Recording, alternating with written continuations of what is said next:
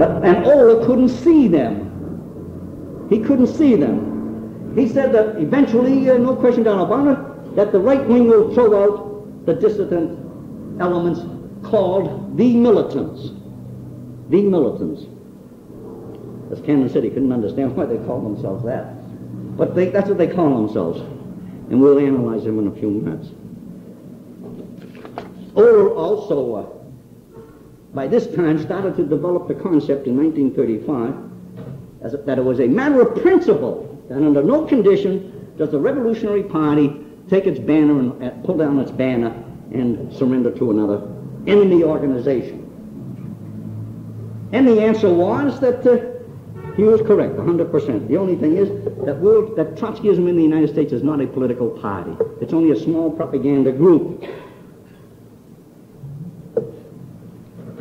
Secondly, it was explained to him that we weren't going into the Socialist Party to become disciples of Norman Thomas, or Hillman, or Dubinsky, or Hillquit. That we were going in to perform a political task. As I said before, the workers weren't coming into the Trotskyist movement in this country because these two big obstacles were blocking our road. They couldn't see us because they saw the Communist Party and they saw the Socialist Party. And the question comes down, as Cannon has repeatedly said time and time again, the important thing about politics is to know what to do next. You can have the correct program, all the correct programs from here to hell.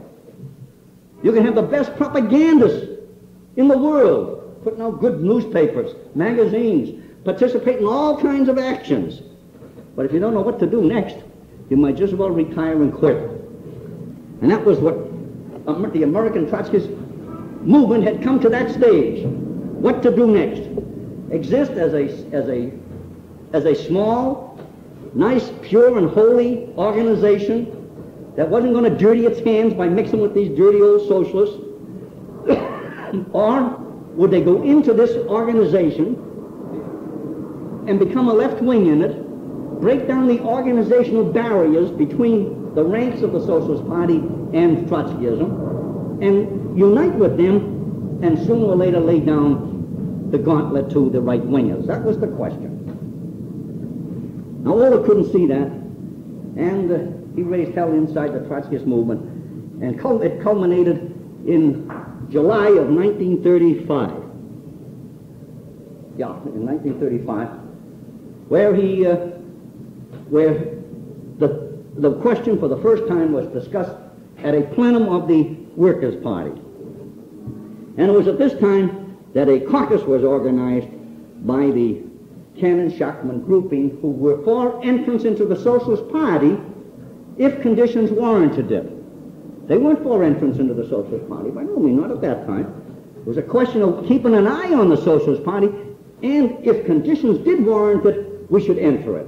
And that's how that resolution that was adopted at that time, or wasn't adopted, but that was the way the resolution of the Cannon-Schachmann group was written. All, on the other hand, said it was a matter of principle. As I said last week, he repeated until he was blue in the face the fact that Rosa Luxemburg had said the Second International was a stinking corpse in 1940. Now, under the impact of world events, this grouping inside the Socialist Party, called the militants, started to talk really radical. They were led by a pack of schoolboys in their 30s. Young fellows and girls who would get out of school, got their sheepskin, and joined the ranks of the unemployed with any jobs for anybody in the 30s, for the love of Pete. And the first thing you know, these people were talking against people's frontism. That's a good sign. They were talking for the dictatorship of the proletariat. They were against the Second International, but not for the Fourth, but they were against the Second International. And they were looking for a revolutionary road. Well, what do you do in such a case? Do you say to them, look, I'm the guy that you should unite with. Why don't you quit the Socialist Party and join me? They say, well, who's that guy that's talking like that? They couldn't even see us. We were so small. And that's what they told us. They said, well, you people you don't amount to anything. And lots of them said, well, Trotsky's right. Oh, sure, Trotsky's right. Every dope knows that, for Christ's sake. But you guys aren't accomplishing anything. You're isolated. Why don't you join the party? The party meant the Socialist Party. That's what the hell they felt in those days.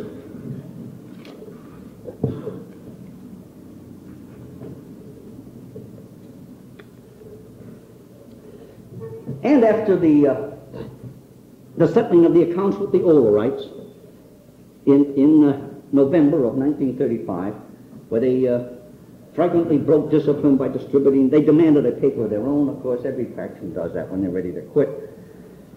They started to distribute their propaganda at public meetings of the Trotskyists. And in the celebration of the first anniversary of the founding of the Workers' Party, they distributed thick bulletins explaining how Trotsky was selling out. Cannon is just an errand boy for Trotsky, he's selling out, and so forth and so on, and warning the American Trotskyists of how they were going to be led by Norman Thomas if they didn't watch their step. Well, Trotsky, Oler and his gang were expelled at that time. They took probably a third of the organization. It's safe to say that 75% of the elements that Oler took were workers, not petty bourgeois elements, they were workers. And that's one thing we have to get into our head, that it isn't just the petty bourgeois elements that revolt against the program of the party, that the workers revolt too. The workers aren't the same today as they were 10 years ago. The workers are joining the party, and they're influenced and pushed around by class pressures. And the result was that Oler took about a third of the organization, mainly trade unionists, the few trade union contacts that the American Trotskyist movement had outside of the Minneapolis and Toledo comrades. To make it short and sweet, Olerism took the entire Detroit branch of the Trotskyist movement, 100%. They were in on the ground floor in the great groundswell that created the United Automobile Workers in 1936-37. But they carried their sectarianism right into the trade union movement. This idea of fighting for a quarter raise, the hell with that. We should get $1 raise. Instead of yelling for a paid vacation, we should get a month's vacation. And all these ridiculous demands, and it finally ended with them being driven out of the leadership of the local unions that they founded and led in the city of Detroit. You comrades read a notice in our paper here about a month ago, an obituary to a man named Saul. I remember him when he was thrown down the stairs and out of the union that he was the president of in Detroit. His ultra-radicalism had so infuriated the rank and file of his union and gave the right-wingers so much ammunition that they could use physical force against him and his comrades and throw them bodily out of the damn union that they had founded and led. That's the sickness of sectarianism. And eventually, Olerism went through the typical splits that take part in all these sectarian organizations that have split off from the Fourth International, one after the other. They had one split after the other. They ended up gone with the wind. They don't exist today, of course. But in order to carry out this line of going into the Socialist Party meant another factional struggle inside the Trotskyist movement. Now that Oler was gone, the groundwork was laid for some kind of a political discussion and political understanding of what was our task next. The party had got rid of the sectarians because it was absolutely necessary. It was necessary to have a split. It was progressive. Why was it progressive? As Cannon says, splits and unities are necessary for the development of the revolutionary movement. We had to have a split at this time because how could we enter the Socialist Party if we had, say, 1/3 or 1/4 of the members going into the Socialist Party, carrying on a whispering campaign? Norman Thomas is a faker. You're talking with some workers and socialist workers that work in your factory. Now your comrades are theirs. You're no longer. The organizational barrier has been smashed. And now you're comrades of these members in the Socialist Party who work in the same factory with you. How could you make any progress there if there was some screwball saying, what the hell are you fooling around those monkeys for? They're Norman Thomas followers, for Christ's sake. You couldn't do any work. How could you do any work if when Norman Thomas ran for president in 1936, we were the main driving force in that political campaign. What could you do if you had Oler around saying, what the hell are you nominating? What are you breaking your back weight and trying to get votes out for that jerk? Don't you know he's a reformist? Whispered to you, he's a reformist. No kidding. We went into in other words, you had to get rid of Olerism before you could do any effective work inside the Socialist Party. And that was accomplished by them being thrown out and expelled in November 1935. But that didn't clear up the problem. By this time, Musty conceived of the idea that the Workers' Party was a permanent creation. And he developed a fixation that we shouldn't dissolve the Workers' Party. Yeah, it's very important to fool around with the Socialist Party, but he couldn't bring himself to make that next step, to liquidate the organization and enter as a body into the Socialist Party.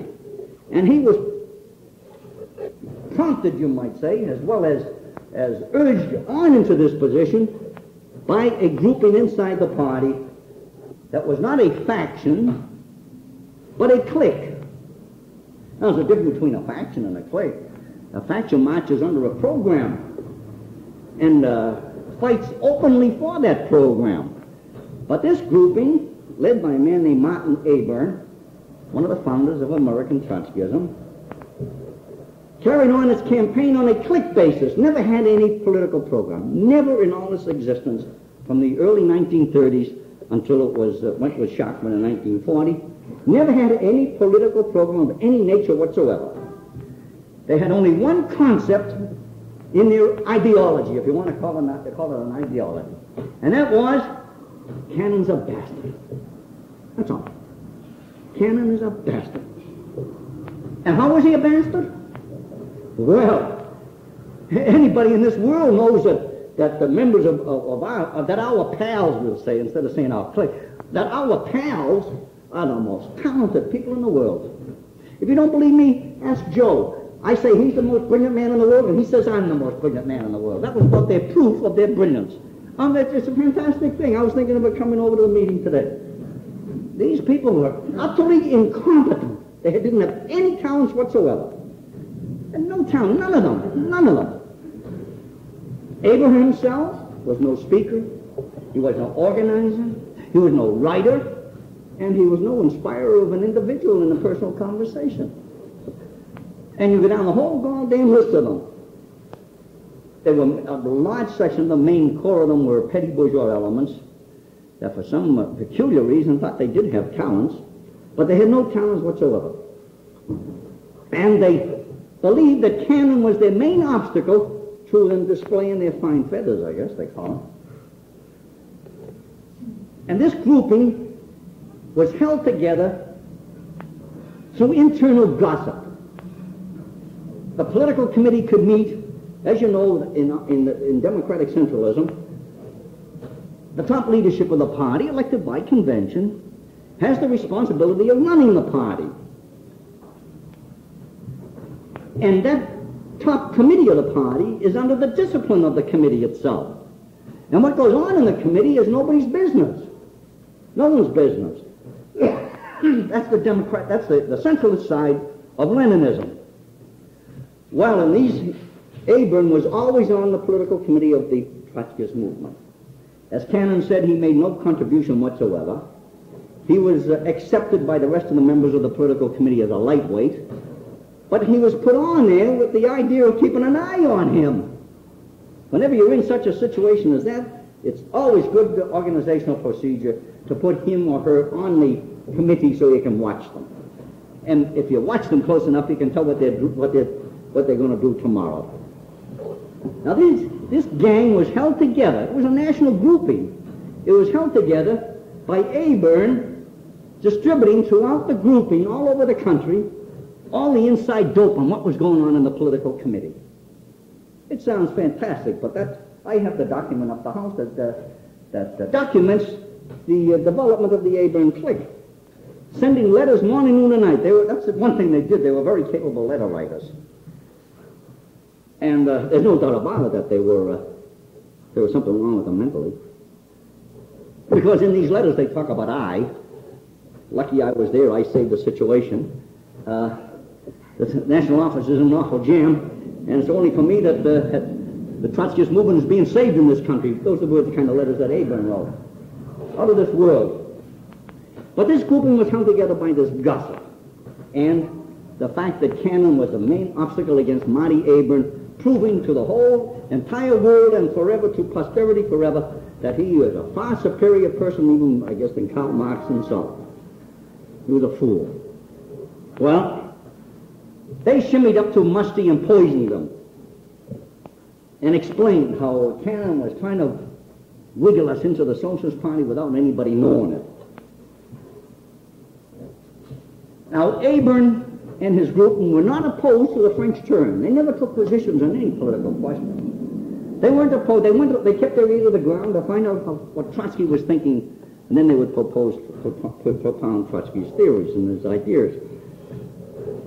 Now, they were for the French turn for entrance into the Socialist Party under given conditions and so forth. And they entered into a bloc with Musty, who was opposed to going into the Socialist Party. Completely unprincipled. One is for and one is against. But that was only a minor detail as far as Abraham was concerned. The main thing was that this grouping was opposed to Cannon, and that was all they were interested in. Now, during this period of time, one of Musty's strongholds was in Allentown, Pennsylvania, where we had a branch of about 40 members. And there were all kinds of queer going-ons down there, particularly in the unemployed movement, where our comrades, where the branch was split in half, of course, because of the carrying-ons. Half of them supporting the line laid down by the political committee, and the other half following some kind of a strange line that was very partial to Stalinism, because the Stalinists had a big unemployed organization too, but not in Allentown. And over a period of weeks and months, the reports kept getting back into New York that the Stalinists were penetrating, their influence was penetrating the Allentown branch. And Cannon and his supporters tried to call a halt to this through the political committee. But Musty always stood against it. He stood in between. That is, in between settling accounts with the Allentown pro-Stalinist wing of the branch down there, and the Trotskyists led by Cannon, on the basis that they have to learn through experience, and a lot of it is just plain gossip and exaggerations and so forth and so on. Musty was supporting his friends, in other words, down in Allentown. He was supporting them against the correct line of the Trotskyist movement, and indirectly supporting enemies of the Workers' Party. This, of course, is completely unprincipled, and it was an unprincipled politics based on subjectivism, on the attempt to fight Cannon, whom he suspected of wanting to liquidate the Workers' Party into the Socialist Party. And he was supported in this treachery by Abraham. And lo and behold, this whole thing came to a head at the convention of the Trotskyists in April of 1936, where we made a decision to join the Socialist Party. Cannon and Schachmann had carried on a struggle of preparing the ranks of the party to enter the Socialist Party if conditions warranted it. And conditions started to warm up in December of 1935 when Hillquit, that is the Amalgamated Clothing Workers, Dubinsky, that is the International Lady Garment Workers, decided to cut out all this phony playing around with socialism and getting down to business and becoming statesmen in the Democratic Party. So they quit the Socialist Party when they found out that the militants had control of the New York organization. Well, now the Socialist Party was an entirely different setup. It might have been necessary for the Trotskyists to enter even if Hillman and them had remained. But now that they were out of the way, it meant that the militants had a complete free hand inside the Socialist Party. The reactionary elements had walked out of the party. The Jewish Bund which was the backbone of reaction inside the Socialist Party, walked out of the Socialist Party and left it to these young, inexperienced elements that for some reason or other thought that they were leaders and socialists. Well, when this happened, Cannon and Schachmann immediately oriented towards the Socialist Party entrance. And they did it by introducing a resolution into the political committee of the party, calling a meeting of the National Committee to discuss the question, and from there proceeding to a national convention which okayed the entrance into the Socialist Party. Now at this convention, I'll never forget it, the first day it was called to order, the Daily Worker came out with the announcement that three prominent Trotskyists, Johnson, you know that dope Arnold Johnson, ex-Sky pilot, a man named Halleck and another named Reich from Allentown, had quit the Trotskyist movement and joined the Stalinist Party. This was a terrific blow to Musty, because he had been warned and warned and warned that Stalinism was penetrating into the Allentown branch and that some of his friends were preparing to betray the party and join the Communist Party. And it was a terrific lesson, of course, in unprincipled politics. And cliquism propounded by Abranism, which was also peddled to Musty, that a good clique, a good personal friendship business is much better than building a revolutionary party based on principles, political principles. Now when the militants took over the control of the Socialist Party, they issued a big manifesto signed by Norman Thomas, you know, that old hardened revolutionary. And they explained how these political fakers had left the Socialist Party, and now they were going to build the revolutionary party in the United States, and we urge all serious workers and intellectuals to come and join the Socialist Party and help us build this party. Well, the Trotsky guy said, hey, that sounds pretty good. We'll be over to see you tomorrow. And that's exactly what happened. This terrified them. They, in their exuberance over these right-wingers walking out, they had overreached themselves by issuing such a welcome. And they never expected the Trotskyists to say, yeah, well, we'll be over there tomorrow morning. So they said, oh, wait a second. They wouldn't allow us to join as an organization. We had to join as individuals. There was no welcoming to us. They didn't put it in their paper that the Trotskyists were going to liquidate and join them in building the Revolutionary Party. Nothing at all. There was no publicity whatsoever. And above everything else, there was no posts at all. No posts at all for any of the Trotskyists joining the Socialist Party. Imagine a man like Cannon, not even given a post, not to mention other comrades, but no post whatsoever. The communists in Minneapolis that had just engaged in a great trade union struggle, never even recognized. That's how contemptuous and how frightened, that's what it was, how frightened these individuals were, who was the so-called leaders of the militants. They wanted us because they knew that we could take care of the Stalinists who were putting the pressure on them to liquidate and join the Communist Party. They knew we had all the answers. So they welcomed us on that basis.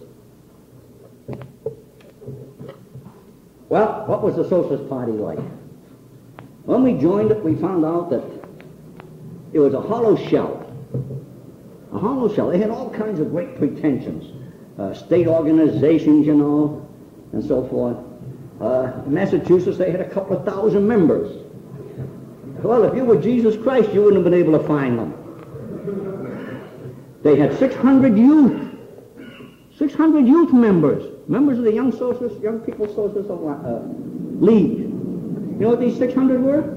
They were members of the Finnish Federation up in Gardner, Mass. They knew no more about socialism than the man on the moon. But this was the hangover of the old federations, these foreign federations that were brought over from the old country by the Finnish workers, the Jewish workers, the Slavic workers of all the different nationalities and so forth. Belgian Federation, all these federations existed throughout the United States, which was a reflection of the immigration that poured into the United States. So up there, they had 600 members in the youth. Well, in Boston, they had, probably a dozen. And another dozen, 9 of them didn't know why they were in the Socialist Party. So you would take an example, these young socialists, our comrades, who were the young socialist grouping in the city here, in the state, they could carry all their work they wanted and do all the constructive work of building the Socialist Party. But when it came to really setting up the state organization, in came one of these young ward heelers from Pittsburgh and said, here's my 600 votes. They voted in a block. They didn't vote individually. He said, yeah, I represent 600 votes, and I guess I'll be the secretary this coming term. And Hamo Tamo, you know these names the Finns have, he'll be the organizational secretary. Well, who's he? Oh, he belongs up in Devon. Well, we never see him. Oh, he doesn't come. Well, that's the way the organization was. Well, that's where a picture of it throughout the whole country. Except in some of the big industrial centers, the Socialist Party had membership. The Automobile Workers Union, the Steel Union, on the waterfront even, and so on. And in no time, these workers came to our ideology, as well as to our comradeship, you might say. Now, when we entered the Socialist Party, there was a line laid down on how to proceed. Don't go into the Socialist Party, and when in Massachusetts here, a very poor man was the secretary. Alfred Baker Lewis, poor bastard, only had $10, $20 million. He used the Socialist Party as an organization to fool around with girls. And he had illegitimate kids all over the state, and in Rhode Island, too. Well, we were told, don't go in there, and when this guy puts out his hand, how are you, comrade? Said, oh, for Christ's sake, get away. No. We weren't interested in Alfred Baker Lewis. We were interested in some of the rank and file of his organization. That's what we were interested in. So we shook hands with Alfred. How are you, Comrade Baker? Then afterwards you wiped your hand. But that's where you play the game. He put me on his payroll at $10 a week to do organizational work down in Lynn. And some of these other guys, the old socialists, they were bleeding them for $40 and $50 a week as organizers. Christ, he didn't give money meant nothing to him, of course. Well, that's what we entered on a friendly basis to the rank and file as well as to the leadership. We were going in there to do a political job. That's what we were going in for, not to show how smart we were or that we were super Bolsheviks or anything of that nature. No attacks on the leadership. Work with the rank and file. That's what we were told to do. And become the best members of the Socialist Party. Now just think of that. Become the best members of the Socialist Party. What did that mean? The best bootlickers for Norman Thomas? Of course not. Prove to the rank and file that you're interested in, that you want to build the Socialist Party because this is their party. And after they see that you're really plugging and you're doing your bit, then you can talk to them because you've broken down the organizational barrier and you have their confidence. We didn't go into the Socialist Party. I remember down in Lynn there. We didn't go in there and say, oh, what was that you said? Caballero is the Lenin of Spain? For Christ, he's a $4 bill. No, we didn't say that. We just said, yeah, I guess so. The hell, we don't looking for an argument. We said to ourselves, we'll settle with you about 6 months from now, brother. That's exactly what we did. We ran the election campaign for the Socialist Party in the Middlesex County, is it where they belong, Essex County? We ran the public meeting for Norman Thomas and so forth. We were the socialists. There was only about 40 of us in the state, not even that. But we were the Socialist Party in the state here.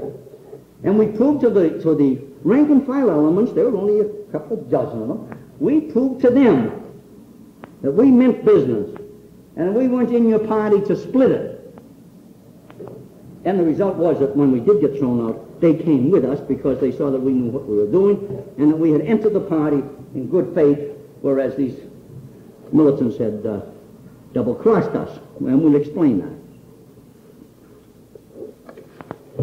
Now, side by side with this, even with it shows you how the working class and socialists in general are affected by international events. Oh, the Spanish Civil War wasn't more than 6 months old. wasn't more than 6 months old when an experienced Marxist could say, it's hopeless. It's a terrible goddamn thing. These workers are just fighting for nothing. The Stalinists took over the revolution, which meant they were going to crush it, but it's clear today, of course.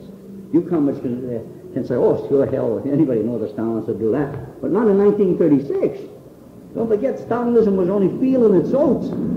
And in the eyes of the great masses of workers, Stalinism was the revolutionary movement.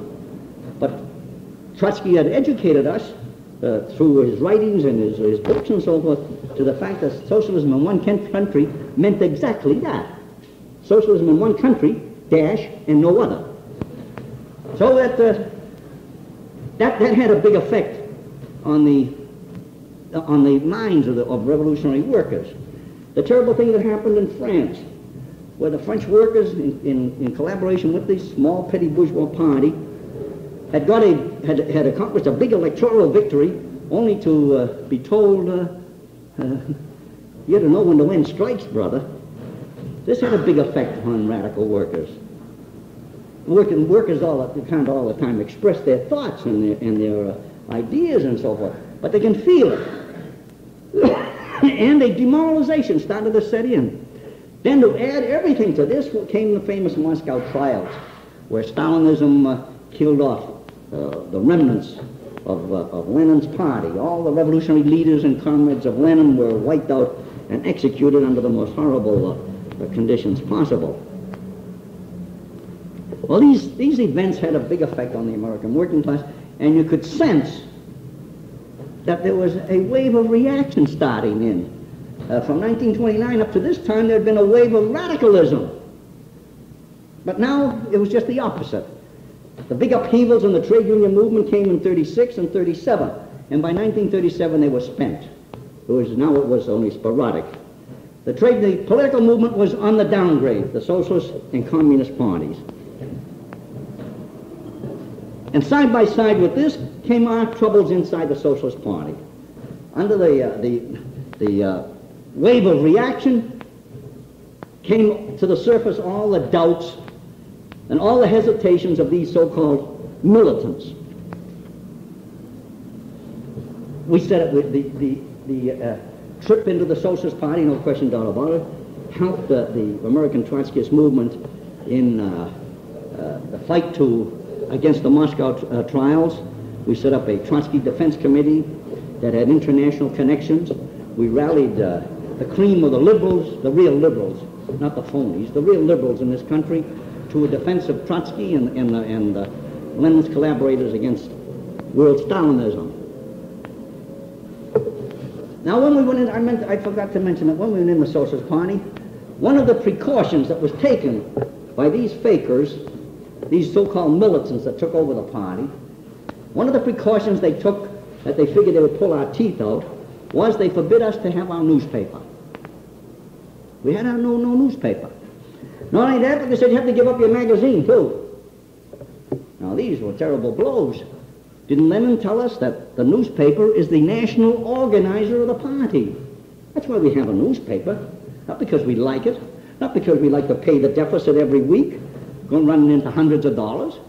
No, we have it because we recognize that's the chief organizer of the party. It pulls it together and gives it a national stature. And it's the propaganda wing of the party. And we had to throw this into the waste pan, the waste bucket. It had been traditional in the socialist movement, the Socialist Party, that any state organization could have a paper of its own. But not when the Trotskyists said, oh, not you guys. So we had to discontinue the paper. We had to discontinue the magazine. Well, you can imagine if Hugo Oler was still in our party at that time. He said, didn't I tell you? Cannon's betraying you. Cannon's ready to sell out. Look at, he's ready to give up the paper. He's ready to give up the magazine. You guys are going to end up whooping it up for Norman Thomas and the Second International. No, we went into the Socialist Party. Cannon explained, we got a bigger job to do than just worrying about the militant. Don't worry, we'll find a way to talk. And we did. When we entered the Socialist Party, Albert Goldman, who had entered the Socialist Party a year ahead of us, started a little mimeograph paper in Chicago called the Socialist Appeal. And an understanding was reached with him before we entered the Socialist Party, that he would put this little mimeograph paper at our service. And after a while, this little mimeograph paper suddenly became a 4-page printed paper. And after a while, instead of a tabloid, it became a full-length regular newspaper. Well, now the leaders of this so-called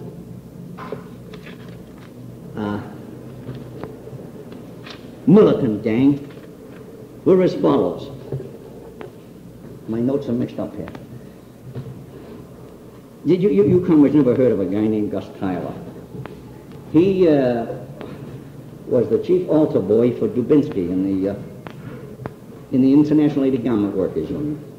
He became, shortly after we got thrown out of the Socialist Party, he became educational director of the International Aid Garment Workers Union. This guy was a very excellent platform speaker, excellent. He could grasp all kinds of revolutionary ideas with a snap of the finger.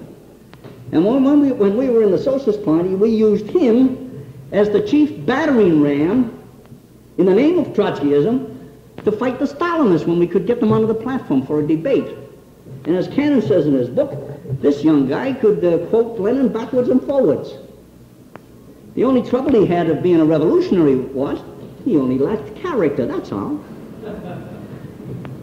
He came to a dance of ours after the war broke out. I was in New York at that time, 1939. And you know, we opposed the war right from the first shot.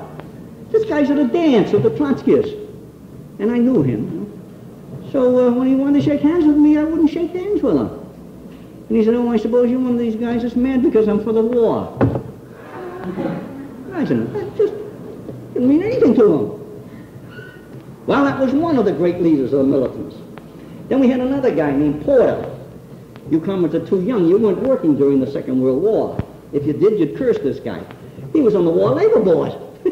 So he became a Democrat, Roosevelt guy. Then you heard of Andy Bueller, the great congressman from Wisconsin, Democratic Party congressman. He was another great leader of the socialists. Oh, then there was another guy, Jack Altman, who was the brains, the organizational brains in the fight against us.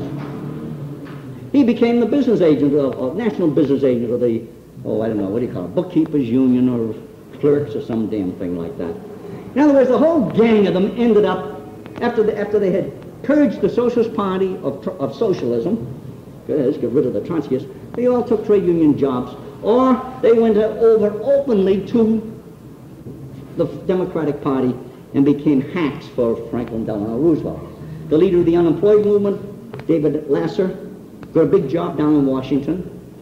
Joe Lash got a big job with Eleanor Roosevelt, I never forget what the hell it was, but in the governmental setup, the whole gang of them. And I think Lash has just scribbled a book about Eleanor Roosevelt.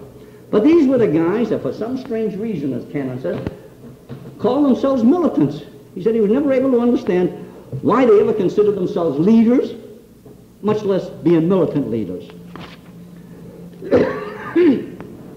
Now, under the work of the rank-and-file Trotskyists, the rank-and-file workers of the Socialist Party came over to the concept of the Fourth International and Trotskyism. And they looked to the Trotskyists, the left wing of the Socialist Party. By this time, we were known as the left wing. Not the left wing like the militants were, with a lot of no program, or if they did have a program, it was a half-baked program that said yes and no on both sides of every question. No, when we organized our caucus, called I forget what the hell, the Socialist Appeal Caucus, we organized it on a program calling for the Fourth International, not a new international, a Fourth International, calling on a program of uncompromising class struggle, calling on a program of no endorsing bourgeois politicians. When the convention came up of 1937, the Socialist Party National Committee met and made a new rule. You have to be in the party 4 years before you can be a delegate. See, they changed the rules as they went along when they realized that they represented nobody. We had the Socialist Party in our hip pocket. And if things were run fairly and squarely, we would have taken over the party at that convention, no doubt about it. Well, this was a notice to the Trotskyists that your days are numbered. Well, we raised holy heck over the different decisions they made in our paper, the Socialist Appeal. So they had another meeting of the National Committee which forbid any state organizations to have newspapers of their own. There was only one newspaper, that was the Socialist Appeal. That's what they meant. So the Socialist Appeal had to liquidate. It didn't liquidate because it wanted to, and we didn't liquidate it because we had our job done. There was still some more work to do. That is, there were still some militants laying around, militant workers laying around that we hadn't brought over 100% to us yet. So that now that they liquidated our paper on us, shut us off from being delegates to their convention, we had to operate through a new method of letter writing. That is, the political committee would send out a letter to different individuals in different localities, signed in the name of not the political committee, but the name of one Congress, because we weren't supposed to have an organization at all. And this would lay down the line on what to do and how to do. The final blow-up came when LaGuardia, the famous mayor of New York City, a Democratic demagogue, but an able man, ran for re-election of mayor of New York City, and Norman Thomas and the Socialist Party leadership endorsed him. Well, we had pushed through the convention, even though we had no delegates. We pushed through friends, a new law in the Socialist Party saying that the Socialist Party cannot endorse any bourgeois candidates. And hardly did the convention make that decision when Norman Thomas was, I endorse, what's his name, LaGuardia, Flower LaGuardia, whatever his name was. Didn't see, in other words, decisions in the Socialist Party weren't worth the paper they were written on. The big wigs did as they goddamn well pleased, and they took all kinds of measures against left-wingers. That's always been the history of every reformist organization. You can lay it down as a law. Well, we raised the devil about this, and this was a real concrete issue, a principle. This was an issue that you could rally revolutionary workers against. They didn't want to go out and whoop it up for any capitalist candidate, and the result was that was the showdown. And when that came, they started to expel various comrades in New York City, and they picked on Massachusetts next. They did it just through the formality of having a statewide meeting and then telling you to scram, that's all. There was no debating. How could you debate with the multimillionaires, all kinds of screwy sky pilots, tin horn union bureaucrats on the make, chicken farmers in Massachusetts, a couple of them were chicken farmers, and so forth. What the hell? All they did was, we just tipped our hat and said goodbye. That's about it.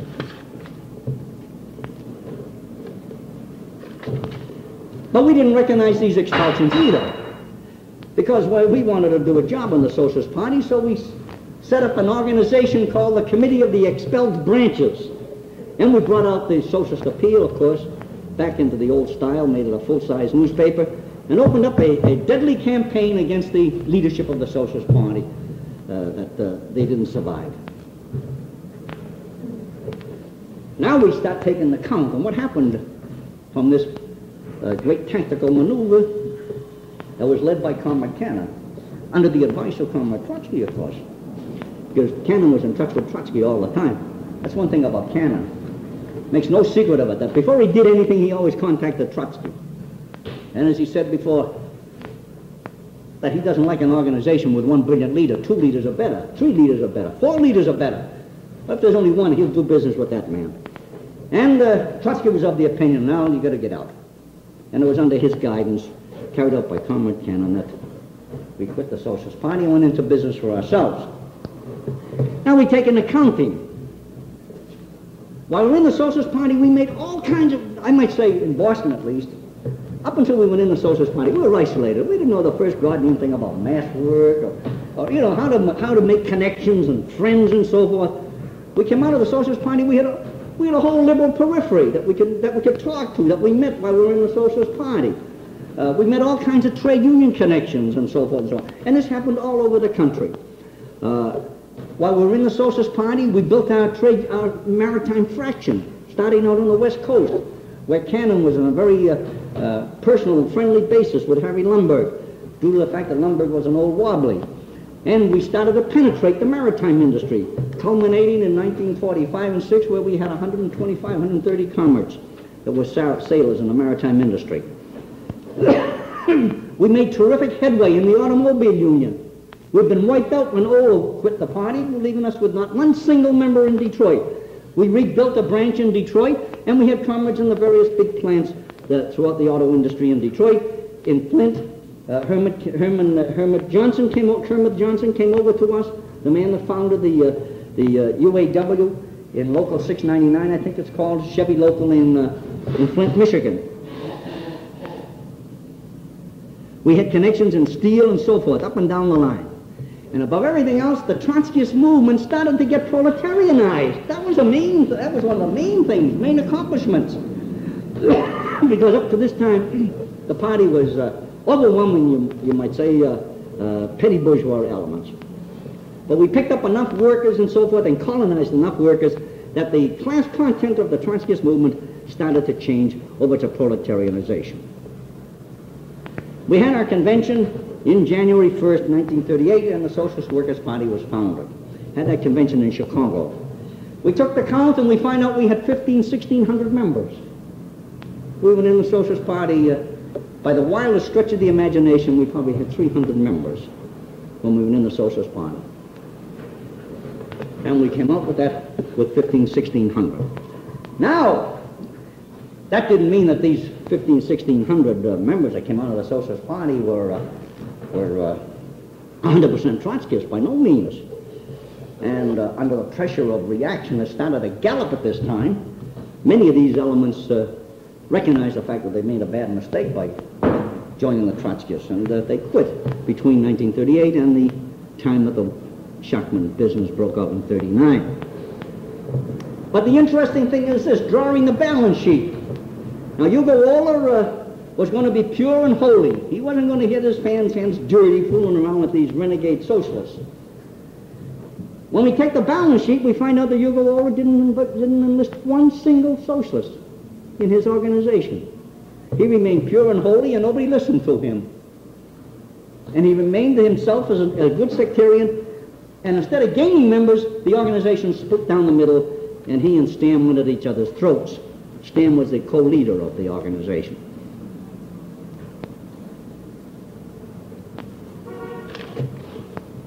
The program that we adopted in Chicago was the program that we have today, the program of World Trotskyism. Did we accomplish our task of taking the militants out of the Socialist Party? We did 100%. The Socialist Party, after 1938, remained nothing but a skeleton organization. That's what it is today. They've never run another election campaign on a national scale after 1938. In other words, we took the young blood out of it that they used to build their organization, that did their legwork for them. Now we can draw another balance sheet to the work and the experiences that we had in the Socialist Party. See, there's no use going through experiences unless you learn. If you can't learn from experiences, then you'll never make a real Leninist, by no means. One thing, we learned from Ola, what? Never split from the mainstream. All right? Ola was a very capable man, no question about it. Highly respected by Jim Cannon as a real trade union organizer. Then he went into the political field and made a fool of himself. Split from the main current and ended up in the dung heap of revolutionary politics. You don't split from the main current, which is the World Trotskyist movement. That's what I'm talking of in this sense. The World Trotskyist movement represents the cream of the crop. And if you can't convince them of the correctness of your program, how are you going to correct the hillbillies? The typical American worker that thinks that the Democratic Party or the Republican Party is the real party of the working people. If you can't convince your own comrades, then you're a sectarian and you're out in left field. The Marxist Party educated in class struggle principles, or the fundamentals of Marxism, can correct itself if it makes a mistake, the same as the Russian Bolsheviks did in April 1917. Why was it? Remember we had the class on the history of the Russian Revolution? Why was it that Lenin could come back and the only leader in the whole party, the only national leader in the whole party, take off his coat, lay down an ultimatum to all the leaders that have been in Russia already, that control the press of the party? Why is it that he could take off his coat on April 7th, and on April 22, have the whole program of theirs reversed, completely reversed? Instead of collaboration with the bourgeois government that Kamenev and Stalin wanted, and most all the great leaders of Bolshevism, the ones that were trained directly by Lenin, you might say, they wanted to collaborate with the capitalist class. And how could Lenin come back and in 14, 15 days reverse this whole thing and stand it on its feet?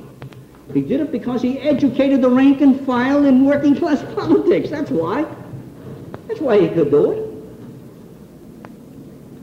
And don't forget that the Bolshevik workers of Vyborg, the suburb of Petersburg, where the working class lived, the workers of Vyborg had already revolted against the line of Pravda, which was edited by Stalin and by Kamenev, and which advocated collaboration underneath the board, of course, with or openly with the bourgeois government insofar as it stood for the revolution. The famous phrase of every opportunist.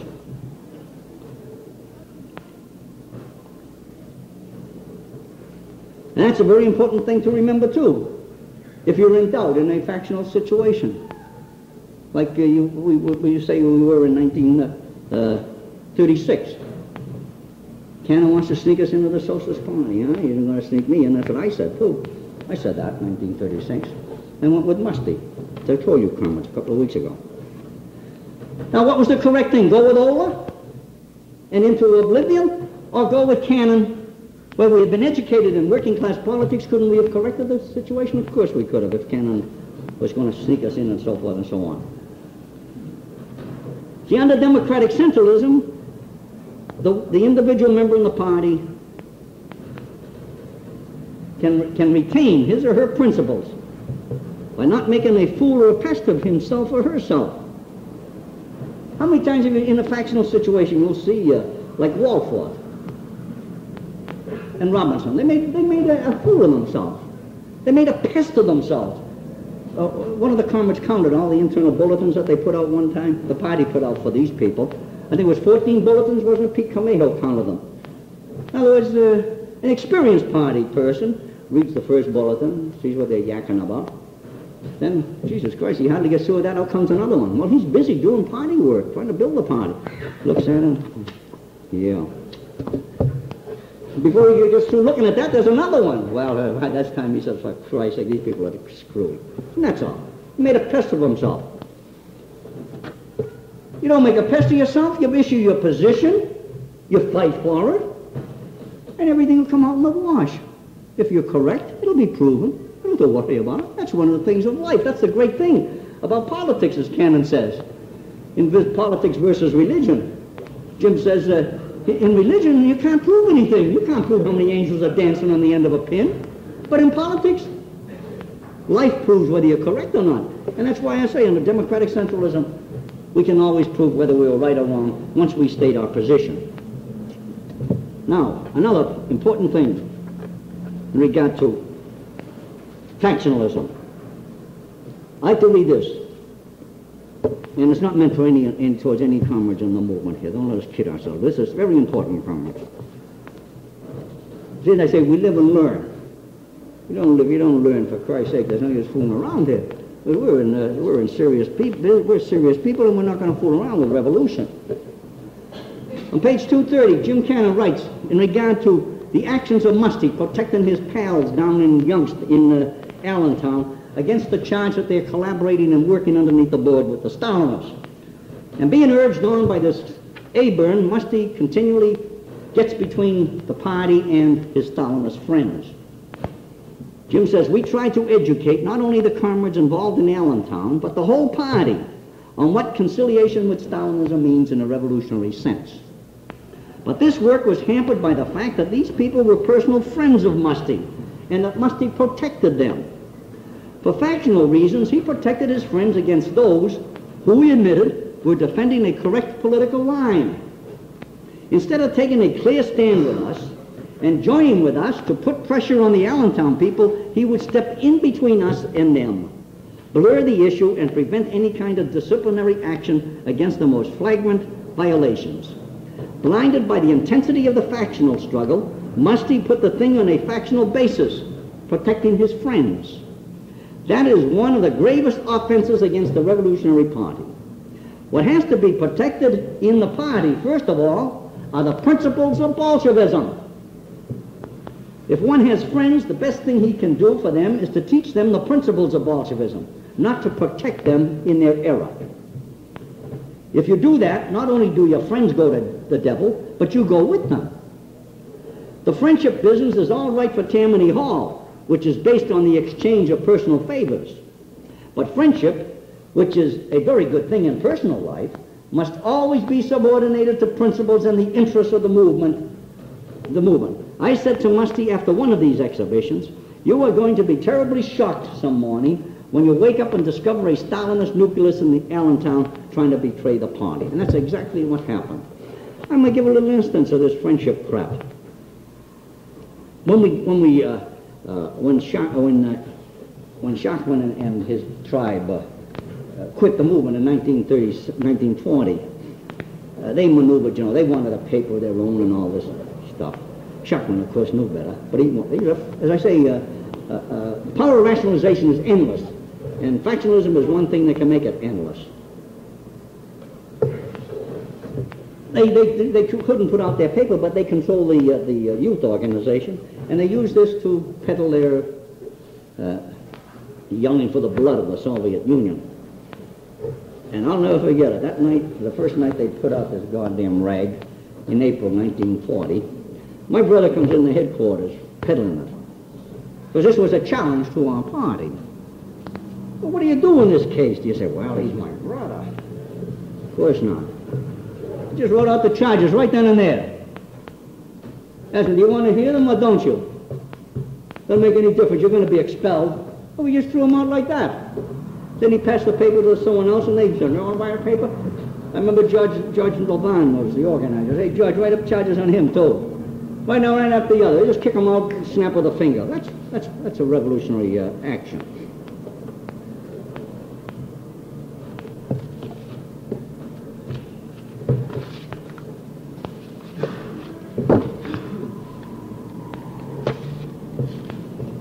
Well, that's it, comrades.